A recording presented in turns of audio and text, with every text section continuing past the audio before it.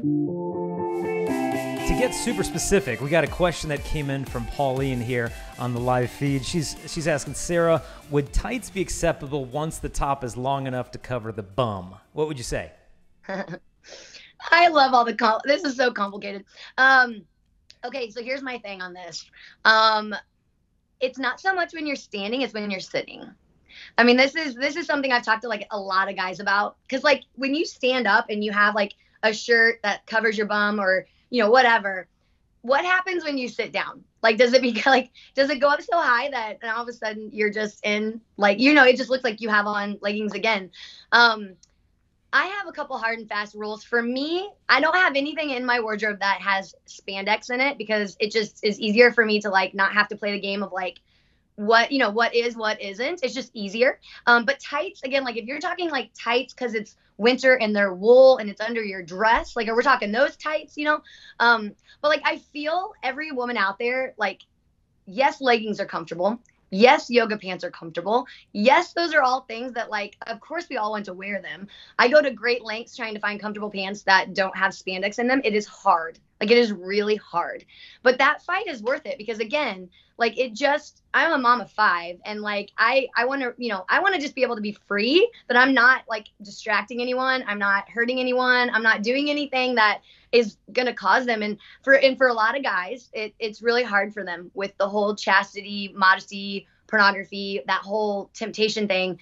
And that's the other thing is I do this full time. So part of my ministry is listening to guys, to men weep in front of me because they are struggling so much with this stuff. So like my compassion, like, can I go find a pair of pants that are a little more loose for them? Hell yes. Like, that's how I feel about it. It's like I see in my mind thousands of guys who are trying to kick habits and trying to love women and trying to like dispel every lie that they've ever had about women. And I watch them fight, and I'm like, I can find a different dress for this wedding for them. That's just easy. Like, I can do that. So I think that I just call all my women out there, just like, again, it's selfless, it's sacrificial, it's hard. I wish we could start a clothing line that's just like, easy to go to and click and buy. But part of the challenge is saying I'm going to fight for the men. And part of that is I'm going to shop in a way that is freeing for me, because I can go to my closet and I don't have to question anything. Yeah, and I think with the question of, layering is often a good option when it comes to modesty. But in terms of how low the layer should go, I would say, well, think about it as a skirt. How short of a skirt would you wear? Like, would you wear a skirt as long as it barely covered your bum by a quarter of an inch? Now we're in the clear. Odds are, well, no, if it were a skirt on its own, then I wouldn't want it to be that short. Well, what's the difference, really, if it's just coming from the top down versus starting from the waist down? And, and these are challenging. And, Pauline's, got a question too. Well, what about exercise? Can I wear it for exercise? And I would imagine the answer would be pretty much the same, that it doesn't matter if a guy's in the gym or a guy's in the classroom, opt for modesty. And it's a bummer, because you go into like a woman's workout store and it's like 99.999% yoga pants. Like, you cannot exercise in anything but yoga pants. But maybe hey, wear the tights, but then just put on some soccer shorts on them or something like that. I don't know. What would you recommend for someone who just practically wants to have something that's breathable, comfortable, that they can sweat in for exercise, but at the same time modest?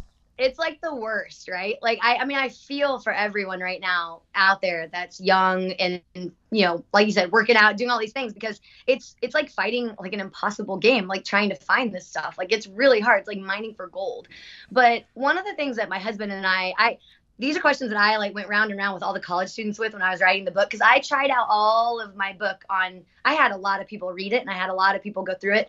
And one of the guys, it was my husband and this other guy, I was asking them about all this stuff. And again, my husband was a college football player, and he always said, he's like, in the gym, I always worked out with my shirt off.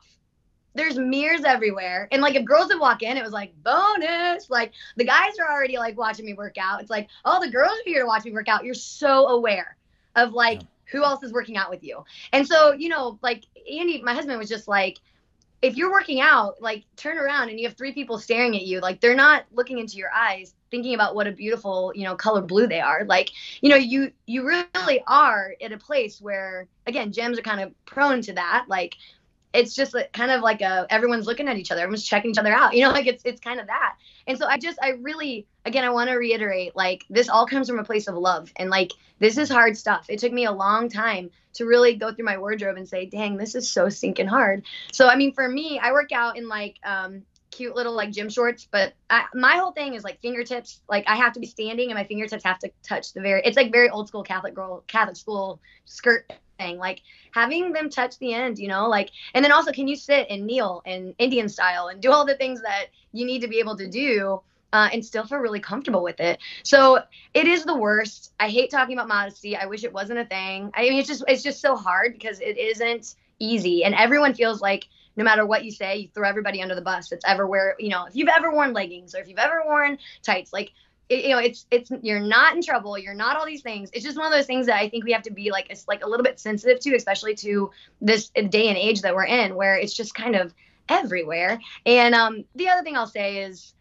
if you've ever heard a couple guys talk about a woman inappropriately wearing yoga pants or tights, and said things about her that are demeaning, everybody that comes after me with modesty, it's like, that's demeaning. Not me saying that we should wear a little more clothes to help our brothers out because they're fighting a battle we will never understand. Like pornography, like lust, the eyes, everything. I mean, those are battles that we'll never understand as women, to a level that, I mean, men are, turned on by what they see. Women are turned on by what they hear. Men are turned on by what they hear. Women are turned on by what they see. Like you mentioned it earlier, it's a both and, all of the above. Check A, B, C, and D. It's all of it.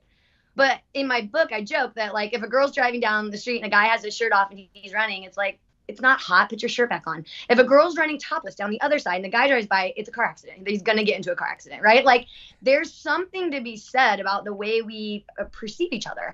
And if a guy is just like a helpless, hopeless flirt and says all the right things and texts her, hey, baby, how's your day? And all this stuff, to think that that's not going to do something to us as women is a lie. Like, that's a lie. So to wear, leggings with a crop shirt tied in a knot and just be like, why is everyone freaking out about it? Like, what are these guys' problem? It's like, I just think it's kind of like, what? Like, that's hard. Like, that's hard on them. You're beautiful.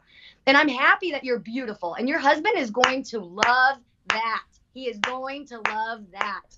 And so save it for him. Let that be your greatest gift to him. Let all that energy of like, I don't know, like, I want to just be able to flaunt it. Like, be the bait that you want to, attract, the kind of fish you want to attract. And for me, it's that guy who's like, I want to love her well. I don't want to use her. I want to protect her dignity. I don't want, like, when I was in college, I loved to dance. And I went to wedding dances a lot, like Sarah Swafford, good dancer. So my sophomore year of college, I transferred to Benedictine, and it's homecoming dance. And I'm just bringing out all my moves, I'm just like out there on the dance floor. And two of my great guy friends pulled me aside, like at the dance, and they were like, we love you. You're beautiful. I just want you to know that when you dance, sometimes guys think about like what you would be like in bed. You are like, we know that that's not your intention. We know that that's not what you're thinking, but like, that's sometimes what people think. I was like 17 levels of mortified. Like, I seriously, like, I went to the bathroom and like hid. I was like so embarrassed.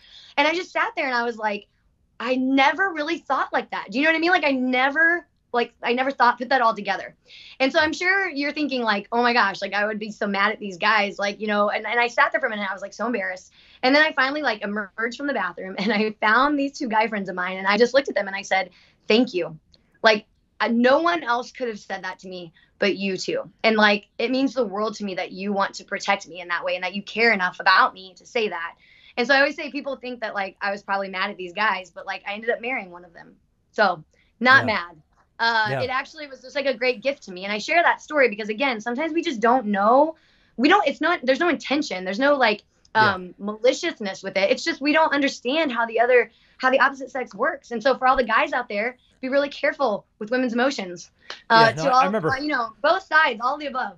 I remember hearing one comedian say that if women knew what men were thinking, they'd never stop slapping us. Now, I don't think it's that bad. I think with some guys, it's that bad. You can't generalize an entire gender, but that's why ministry or modesty is a ministry of beauty. Modesty is the guardian of love. Modesty is empowering. And so, Pauline sent a message. She said, thanks, Sarah. I understand. I will miss my tights. And there's a sense of loss that you might feel, but understand that modesty is empowering. It's authentically empowering to women. Whereas immodesty promises, totally.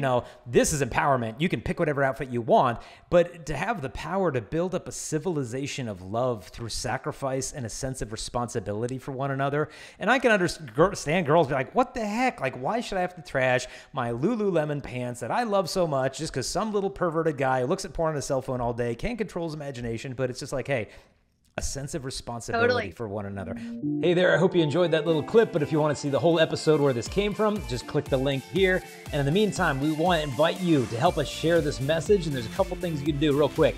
Number one, if you like or comment or share this video, YouTube will actually show it to more people. Also, don't forget to subscribe, hit the notification bell. We release videos every single day, and you'll be notified as soon as those come out. If you want to help us also to spread this message, you can support us at patreon.com/Jason Evert. That helps us to create these videos and show them to the whole world. God bless.